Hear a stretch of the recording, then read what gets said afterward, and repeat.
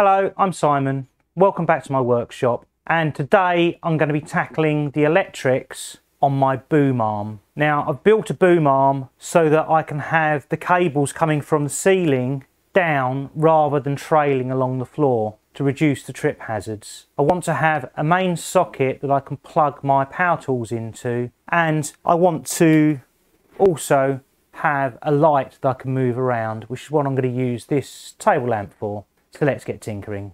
Now the first thing I need to do is to remove the base from this table lamp. I'm going to keep this light on this pole with this flexible piece because it will allow me to angle it as I need it for whatever work I'm pointing at. Now these two pieces of the base I'm not going to throw away because I have a use for, but first I have to drill out the centre. Before I can get on with the electrics, I need to make a small modification to the boom arm.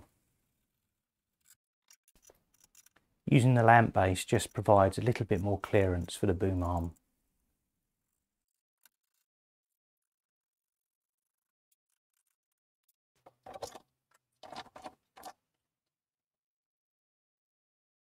In an ideal world, the pivot point wouldn't be a bolt, it would be a hollow shaft, and then the mains cables and other services could run down the middle of that shaft and they would never get snagged. But I'm not after engineering perfection, so I'm just going to cut a hole in the ceiling to the left of the box for the cables to come out of. And I think by putting it there, they're unlikely to snag on the boom arm itself. There's a double socket in the loft, so I'm making the hole big enough for plugs to pass through.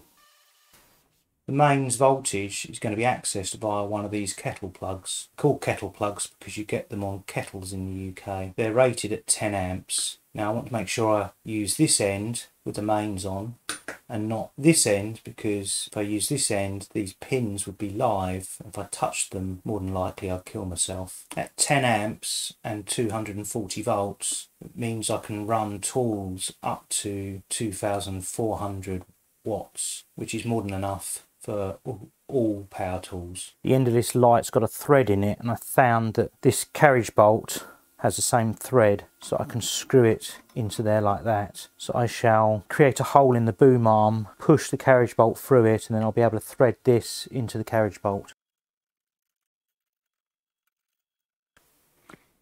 I need a way to turn the light on and off, and I'm going to use the original switch, but to do that I need to first rewire it. Thought it was soldered, but it's not, it's crimped. So I'll just cut it off and I'll solder the new wires on.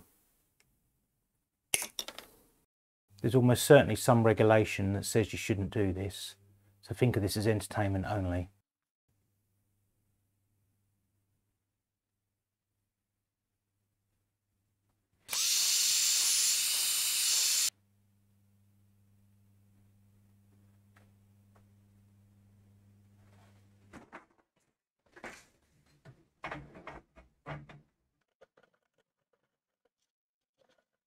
I wire up the plug and then add a magnet to the outside. I 3D printed these little plates which are going to hold the wires in place. The boom arm extends everywhere in my workshop, from the cabinet saw and the bandsaw all the way into the corner to the bench sander and the pillar drill, the main workbench,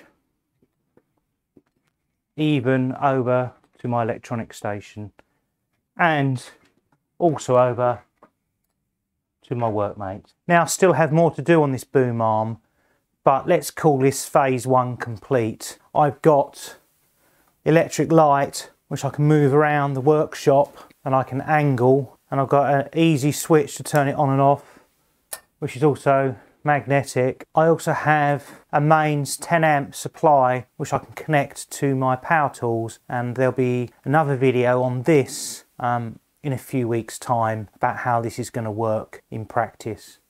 That's also magnetic. So if you've enjoyed this video, please leave a thumbs up, and if you'd like to see more videos like this, then please subscribe, and I'll see you in my next video. Thanks for watching.